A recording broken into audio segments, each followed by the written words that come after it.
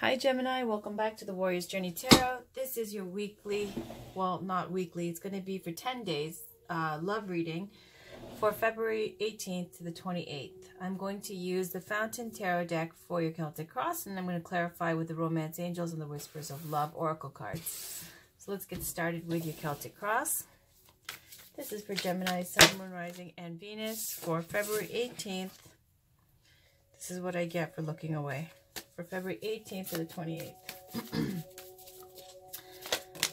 Alright, we've got Temperance, restoring balance into your life. Whatever you've been doing in excess of or too little of, it's kind of bringing back harmony and balance and restoring that balance. And there's 8 of Cups, walking away from a sad situation on the bottom.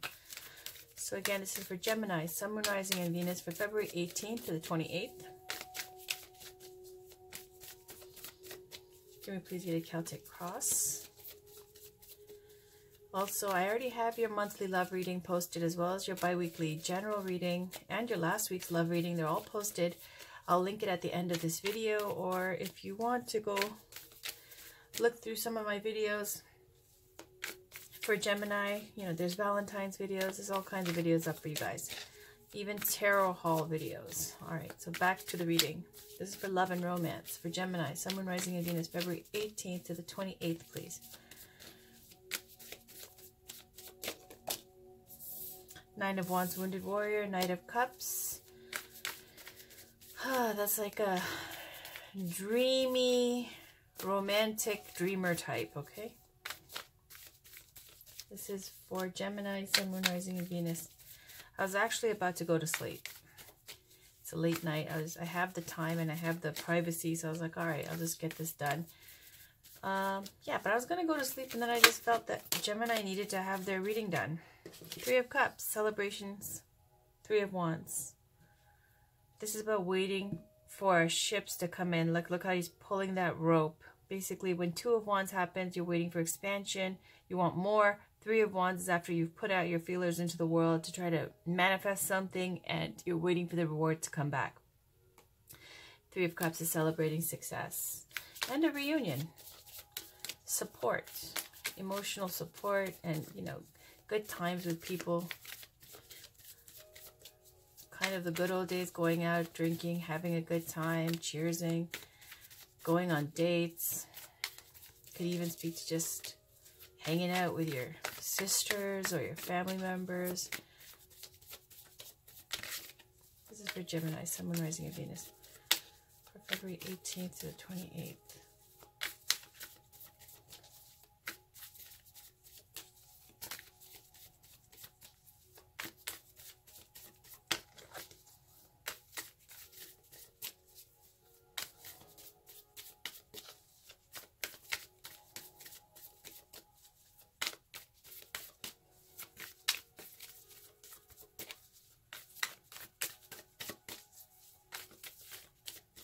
And there, on the bottom, Page of Swords. That's a spy card. All right. Knight of Coins. Could be a Virgo. That's a situation. Challenged by King of Wands. Consciously, the Lovers. There's Gemini. Subconscious, 7 of Swords. Recent past, 6 of Swords. Recent future. 3 of Wands again. You right now, 4 of Coins.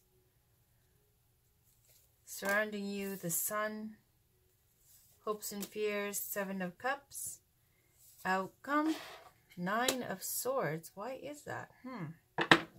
All right.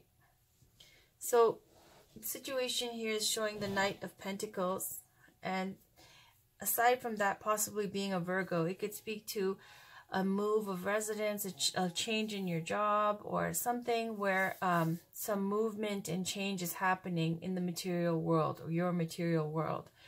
Some kind of change. It could speak to anything from your health to relationships to a job to your home, things like that. I know that covers a lot of ground, but now let's talk about love and romance. Knight of Pentacles is someone who is, as a person, loyal, dependable, slow-moving, and focused on their goal. So if this is you, Gemini, it's kind of something that you're not rushing into. You have a long-term goal set in sight for whoever it is or whatever you're doing, and you have every intention. And you know, Knight of Pentacles, if they set their focus on something, they'll do it. It might take them a while. They won't rush through it. They'll take their sweet time, but it will come to fruition. That kind of energy. And also it could be offering a relationship or an offer of relationship coming in, okay? However, you want to see that. Then challenge here is King of Wands. King of Wands is fire energy. It could be Aries, Leo, Sagittarius.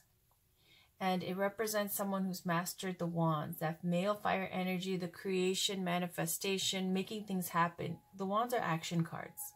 So when you got King of Wands, that means you've mastered the suit of wands, which means you've mastered creating, manifesting, and making things happen. Someone who, if you have to describe the King of Wands, is someone who's older, very like attractive, sexy type, you know, magnetic. They get a lot of attention. They care about their grooming. They care about their appearance, that kind of an energy. And also that the card is about confidence and, you know, machismo. Okay, put it that way. I can't believe I just used that word. Anyways, so someone who gets attention, someone who's confident and outgoing. They're not shy, okay? But the Knight of Pentacles energy, this offering of a material, you know, opportunity, whether it be a relationship or whatever, it's much more down to earth and grounded. So you've got these two kind of conflicting energies. One where you're very down to earth and grounded, and the Knight of Pentacles isn't as sure as the King of Pentacles. It doesn't have the established kind of clout of the King of Pentacles. The Knight of Pentacles is someone who's going out there and has a goal in mind, and they're very grounded and focused and down to earth, and they're approaching that goal. The challenge here is to make things happen, because the King of Wands is all about confidence and making things happen. So that's in the challenge position. Or it could actually speak to someone who's an Aries, Leo, Sagittarius. Okay? That is a challenge. In the conscious, on your mind, you've got love on the brain. You got the Lover's card. That's Gemini, rules over the Lover's card. It's speaking to needing to make a choice in love when you get the Lover's card. And it also speaks to, if it's not a Gemini, some kind of alignment that's out of whack. Meaning, traditionally in the tarot, you got Angel Raphael in the Garden of Eden with Adam and Eve. And you know, Adam is supposed to represent the self-conscious, and the Eve is supposed to represent the feminine subconscious, and Archangel Raphael is spiritual consciousness. So when you have all three, you have perfect harmony, of the perfect, you know, balance here. So it could speak to, when you see the Lover's card on your mind, we're not going to get even into all that, okay? Alignment and choices. And all. Love is on your mind, okay? If not, another Gemini. Now, in the subconscious, you've got Seven of Swords. Seven of Swords is about the Lord of unstable efforts. After you leave a sad situation, this is where you're trying to have shaky legs and make a new start. The subconscious hidden feelings here. Feeling shaky. Why? Because here's your challenge. Confidence. So, shaky legs, trying to make something happen, trying to build a new life, and crowning you is this kind of, you have to step into this kind of confident role. That's your challenge, to make things happen, to manifest. It's not saying you can't do it. It's just kind of, you see how there's Six of Swords over here, and that's perfect that this is in your subconscious, because this is the recent past. This comes right before this, 6 and 7. So the recent past, you left a sad situation. Here's all the swords, something that was causing you to be stressed out and making you, you know, see, if I was an 8 of Cups or something, if it was an 8 of Cups, it'd be like leaving a sad situation that was unfulfilling. When you have a 6 of Swords, it's leaving a situation that was causing you mental stress and, you know, difficulties.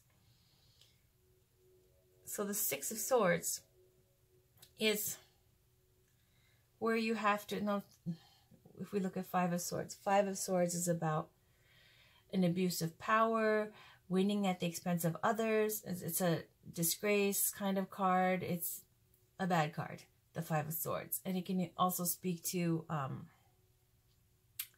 trying to ask for forgiveness in love and romance and you don't get it. So what happens is you go to Six of Swords. Now you're leaving that icky situation. Whoever did what to whoever. Six of Swords, you leave. You're going over the water, getting back in touch with your emotions again, to land in the horizon over there. When you reach the next shore, it's speaking to getting grounded again. And then you get to Seven of Swords, where you have that start, where you're making moves to build a new life. Trial and error. No big deal. It's fine. But the only thing about Seven of Swords I would caution you about is the sneaky aspect of it, where you're stealing away from somebody else's power. It's like the Five of Swords energy again, except now it's up to a few levels. Seven of Swords is the kind of thing where snooping, finding out information that you're not supposed to know, you know, kind of looking to get, because Gemini is ruled by Mercury. You guys love to, you know, find out information and collect information and do your due diligence before you make any decision that's important, or any decision. So I'm only saying this because the Page of Swords came at the bottom of the deck, and that's the spy card as well. Unless it's an actual child that you have who's a Gemini, it speaks to collecting and relaying messages, collecting information. The Page of Swords is someone who's, you know, very, it's a little bit of a nervous energy, but someone who's collecting information and wants to know everything before, you know, whoever they work for or whoever they are has to make a move. And so Seven of Swords is kind of getting that information in a sneaky way, stealing away from other people's information. Like, I'm getting a major spy vibe, basically, okay? So in the recent future, you get Three of Wands. Three of Wands is about, as I said before, with Two of Wands being expansion, wanting more. Like in love and romance, being with somebody in a relationship and then mentally straying and looking for more, looking out into Facebook land, looking out into the world, going out and seeing other people and being interested in them, wanting more. Then you go to Three of Wands. Well, now you're manifesting. Three of Wands is after you've put out those, like, you know, messages of love and those little, like, you know, Cupid darts to people, and now you're collecting and you're waiting to get the rewards of all that information that you've been putting out. Okay, basically to, you know, whatever you've been casting out as bait to wait for the, you know, fish to come back and to bite, basically. Three of Wands. You right now, Four of Coins. Four of Pentacles is after you've gotten a certain amount of success and acclaim, that now you're feeling like you're guarding what you've achieved very closely, very tightly. You're kind of distrusting of people. You are not open and receptive. When people approach you, you're kind of got this defensive vibe of like, what do you want from me? You know, what is this person trying to get from me? That kind of energy. So the Four of Coins speaks to, look at this. In the winterscape, it's cold. And what is their shelter? It's like a thin tent. And there's the Four Coins at the door. Huge coins. Okay? So it speaks to that kind of energy of being closed off and unreceptive, uncommitted, not even wanting to open up. Okay?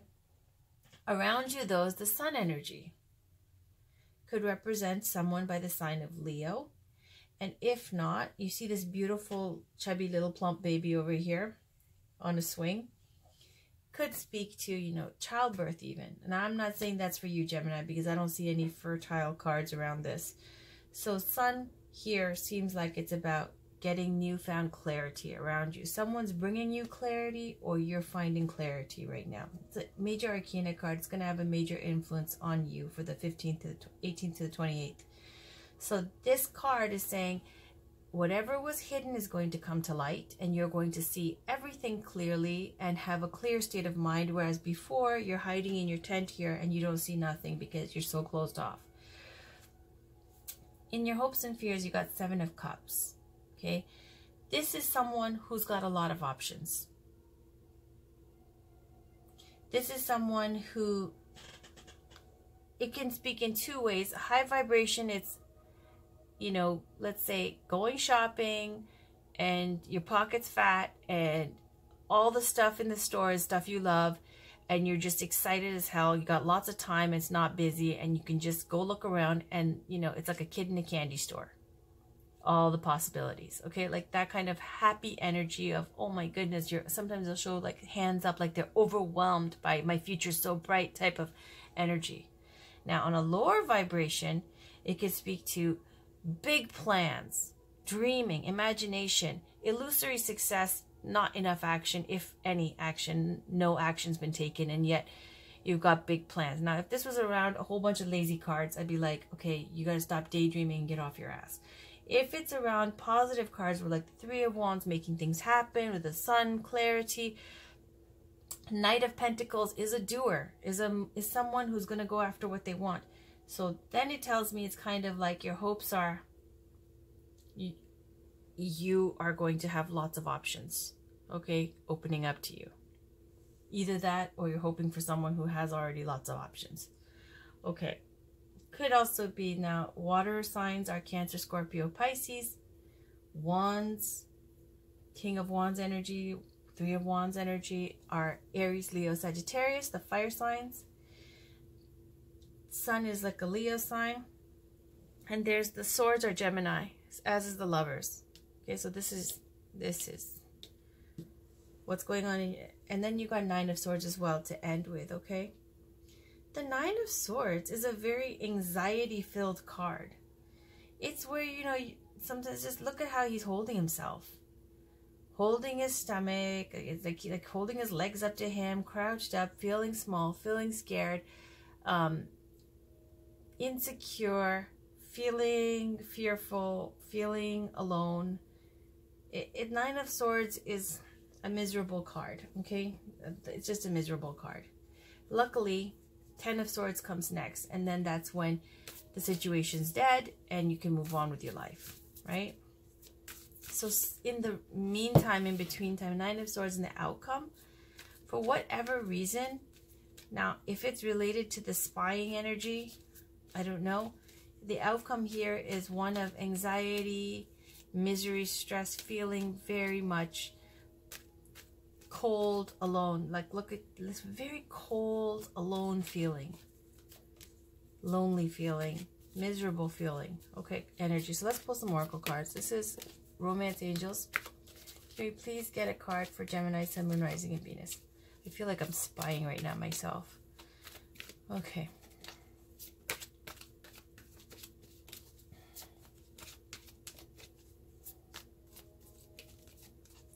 This is for Gemini, Sun, Moon, Rising, and Venus. It's for February 18th to 28th. There it is. You deserve love. Okay, you are lovable. And on the bottom, trust. This situation is calling for you to have faith. Because I'll leave that over here. And I'll read that one. You deserve love. You are lovable. I mean, this goes to Stuart Smalley affirmations. But, you know, if it works, why not? You are lovable. You deserve love. Okay, the romance angels are cheering you on in your quest for great love by letting you know that you deserve it. As a child of God, or whatever you believe in, you're naturally a loving and lovable person, as is everyone. You have the right to be treated with kindness and respect by everyone in your life. If you've had harsh life experiences, you may have blamed yourself and felt unworthy of receiving affection. This card is a reassurance that you do deserve it. You're a beautiful being of God's pure love and light, no matter what any person has said or done to you, and no matter what happened in the past. God's handiwork can never be undone. The more you affirm, I am lovable, I am loved, I am loving, the more this experience comes true for you. Affirmations help you believe spiritual truths at a deep unconscious level. This in turn allows you to attract loving people, relationships, and circumstances, and you definitely deserve that. I'll read the bottom one, trust, as well, because I've done it for others. This situation is calling for you to have faith. In response to your question, the romance angels ask you to trust that everything is exactly as it needs to be. Do not add fear to the situation, which will only create drama and negativity. Instead, the angels ask you to release your worries to them.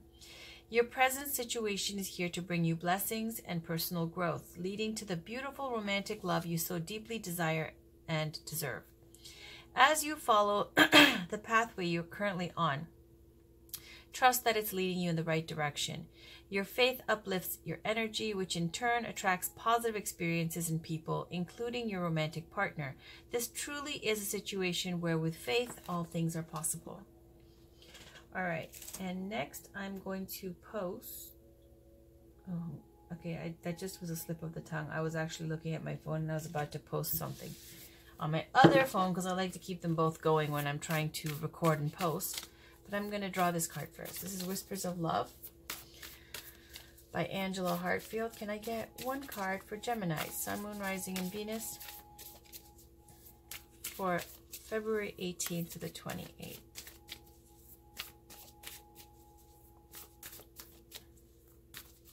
You know what, Gemini? Just give me a second. I'm going to pause for a second. You won't even know it. And I have to see to this one sec. There we go. Excellent. So let me pull, again, a Whispers of Love card. Sorry about that interruption. I just had to upload. All right. So this is for Gemini, Sun, Moon, Rising, and Venus. February 18th to the 28th, please.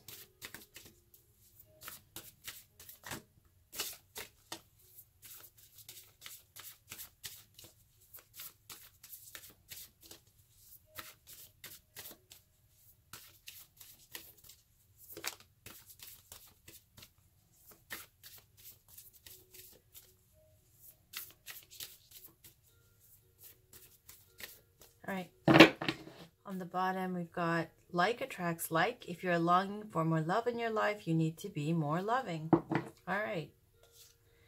And honesty is essential. Here's another stalker card for us. To be a loving person, it is important that we speak truthfully and in a loving manner. That is straight up my stalker card, okay? This person... There's the moon here, okay? The moon speaking to hidden feelings, secrecy, things that are not out in the clear light of day like the sun, which brings clarity.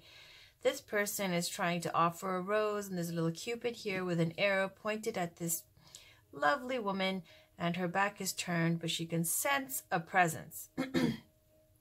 He's wearing a mask, right? So this whole energy here is of secrecy, deception. So let's read about it. It says 38. Honesty is essential. To be a loving person, it is important that we speak truthfully and in a loving manner. Love seeks to do what is best for another person. Speak honestly. Tell the truth about your emotions. Use this as an opportunity to clear the air and turn this into a positive outcome. And then I'll read like attracts like with this beautiful little girl. She's playing with a doll, looks just like her, who's playing with a doll who looks just like her. Basically speaking to whatever you want to attract, whatever you're interested in. Are you like that? You have to be in that same vibration with the law of attraction. All right, so number 2. If you're longing for more love in your life, you need to be more loving. When we want to create something, the law of attraction states that we need to be in the vibration of what we want to create. Love will come to you easily if you surround yourself with love and easily find things to love about your life. Take a moment to think of the many things you love. Now, I will add one more card. I did this for the other readings as well, but I skimmed on a couple of them. So this is the Gateway Oracle cards. I have the energy, so I'm just going to put it into this read because 9 of Swords looks stressed out and doesn't, you know, I don't like to see anybody that kind of in intense kind of misery like that. So let's try to get some Oracle cards to get some more clarity here. And, you know, it's coming from this stalker energy. I can tell you right now, Gemini. Okay, because I know you guys love to collect information. I'm not speaking to all the Geminis. I feel like this is a male Gemini here that we're talking about. But starting fresh. There you go. Starting fresh. A wonderful new beginning is blossoming in my life. Yay. All right. On the bottom, coming into power. I step into my power boldly and confidently. So let's read about starting fresh. That's what I was waiting for. A nice positive card to end with.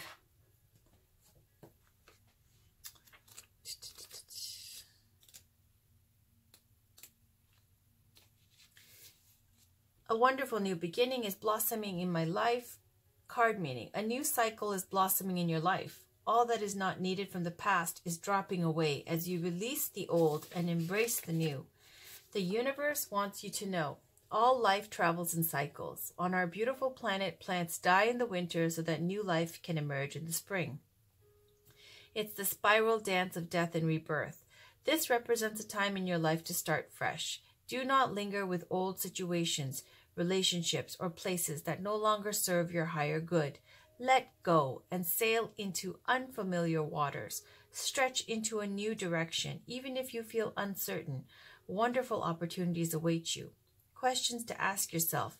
If my life truly started fresh, would I make the same decisions? Am I ready to let go and begin anew? What is blocking me from doing so?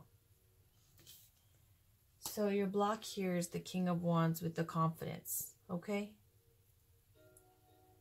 You're feeling like you don't, saying you deserve love. So whatever happened in the past, whatever your situation was, whatever issues you had in the past, it's creating this atmosphere of, this energy of thinking that you don't deserve real, true love and somehow sabotaging it all the time. So, looks like something new is coming in and you've got clarity, newfound clarity here. And it looks like your hopes and fears here, this is about having lots of options. Okay? And the outcome is Nine of Swords. Let's just clarify Nine of Swords. We'll put this on the bottom. Okay, look. Queen of Pentacles, Queen of Coins, Hangman, Sacrifice, Hermit, Virgo, energy again. Queen of Wands, Fire energy, Queen of Swords. Okay, so I'm going to leave this here. Let's just clarify the Nine of Swords.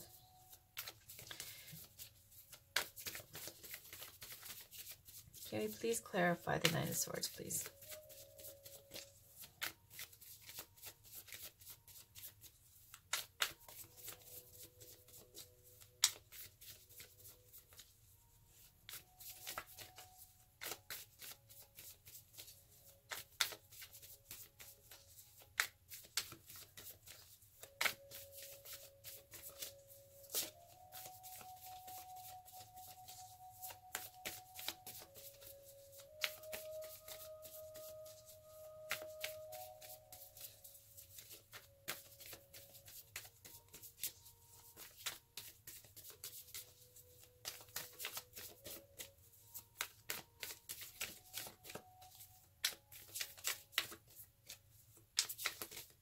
There we go.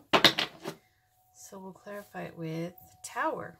Okay, another beautiful card. On the bottom, the World. So this is speaking to an old karmic cycle that's finishing and a new karmic cycle that's coming in, which is going to bring in positive change. Just like these oracle cards said, with starting fresh. Where you're going to feel like you're sitting on top of the world. And then you've got the Tower card here, which is a welcome change to this Nine of Swords energy. Something's going to happen. The Tower card's a fake card. It's all about the ending of something as you knew it. It could be the end of a relationship, a big fight, some kind of, you know, disaster. There's a tone of danger, some kind of ending, okay? It could even be the undoing of an old way of thinking. There's a lightning bolt that comes down and then the tower breaks. There's people falling to their death. It's something where it's going to come out of nowhere. It's going to have a major impact. And it's going to change everything, about especially how you see love and romance. And that's when you get out of this Nine of Swords energy. Maybe it's a revelation that occurs to you. Whatever it is, this kind of energy with spying, okay, you got 3 cards for spying. So when I see that, it's just saying, you know, this is cultivating negative karma. So you have to stop. Unless you don't care and you want to keep digging, you know, and then have a miserable life. Now, I'm not speaking to most Geminis here. This is specific. This is for someone who's been keeping tabs on someone extremely okay? So it's saying start fresh. Know that you deserve love. Trust that if you correct this with faith, that you can, you know, attract what you want to attract and get forgiveness and move on. But the Tower moment's going to come, and you just have to be in the vibration of what you want to attract. This is not something, unless you want to attract someone who's sneaky and scary and just can't be trusted, right? So that was your reading, Gemini, for whoever this is. This really feels like it's a reading for the Gemini guy or guys, whoever it could be, for one person even. Okay, it seems like it's very specific. I was really feeling like I was going to go to sleep and I was called to do this. So it could be for, you know, very specific people here. And that's it. Otherwise, for the rest of you Geminis who have, you know, things going on, who aren't doing this type of thing, you've got readings up for February, the monthly love readings, and the bi-weekly generals. Please do check those out. I also have tarot haul videos where I pick up crystals and new decks, and it's always interesting to see those kind of things. So, yeah, hope it resonated for someone, and I hope that you're going to see that this is not the way to be. All right, take care. Talk to you guys soon. Bye.